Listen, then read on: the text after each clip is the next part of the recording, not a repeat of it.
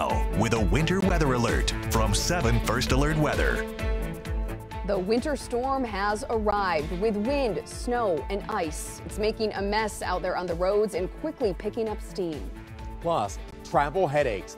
Thousands of flights now grounded. The impact the storm is having around the nation and right here at Metro Detroit. And with all of those stranded travelers, arrangements must be made, how local hotels are stepping up, and what you should be considering. Well, good morning and thank you so much for waking up with us on this busy Friday morning. The storm is here. The wind, the snow, and the roads out there really feel like an ice rink as you step outside. Let's get you ready for all of it. It's going to be a busy day in the weather department. We're going to send things over to 7 First Alert meteorologist Hallie Vogel. And we will be with you all day, even. All right, Hallie, thank you for the heads up. Taking a live look now out at our roads. This is Schaefer just along the lodge from our live drive camera. You can see a little bit of falling snow. It's pretty light there, but that snow picking up on the roadways there, certainly slick out there. If you can avoid driving, be sure to do so. Now, the combination of cold, wind, and snow is hitting at the worst possible time for travelers, of course, who would normally be flocking to the airports to kick off the holiday season. But instead, many are being hit with a wave of flight cancellations due to this severe weather. Well, let's take a look at the misery map from FlightAware.com, and you can see areas like Denver with nearly 100 cancellations or delays. But Metro Detroit, yeah, we're feeling that pain too. According to FlightAware, Detroit Metro is already seeing more than 300 cancellations. More than 2,900 flights have been canceled nationwide. 7 Action News reporter Peter Maxwell joins us live now from Detroit Metro Airport. He's speaking with travelers. So, Peter, are people still holding on to hope that they might be able to get out of here today? Well, this winter storm could not have come at a worse time for holiday travelers this weekend. And now they are scrambling for a place to stay as flight gets delayed and hotel rooms start selling out, which has already happened. Right now, Detroit Metro Airport's Westin is all booked up. They don't have any rooms available.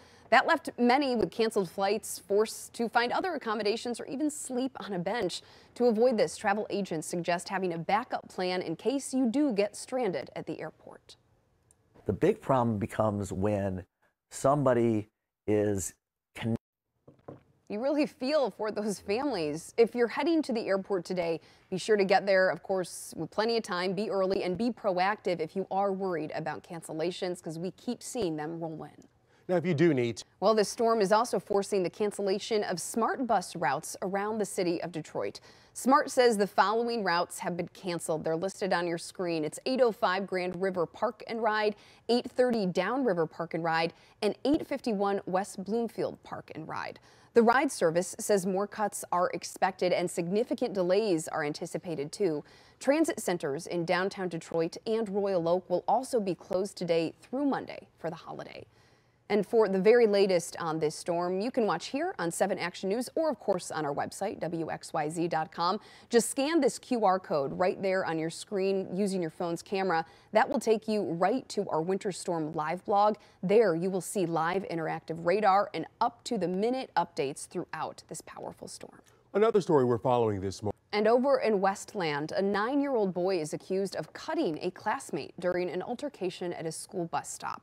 Investigators say he pulled out a small pocket knife and hurt another student yesterday morning. The victim was then taken to the hospital with injuries to the hand and the knee. Both students attend Schweitzer Elementary School. The student, the 9-year-old suspect, was taken into police custody to the police department.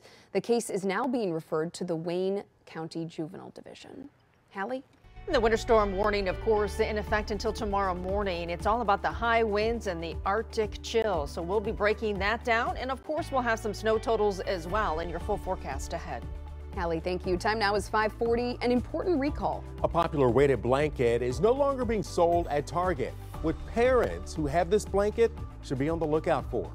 Taking extra safety measures, the plan Apple plans to roll out to prevent stalking with its AirTag technology. We'll have the details next. You're watching 7 Action News this morning.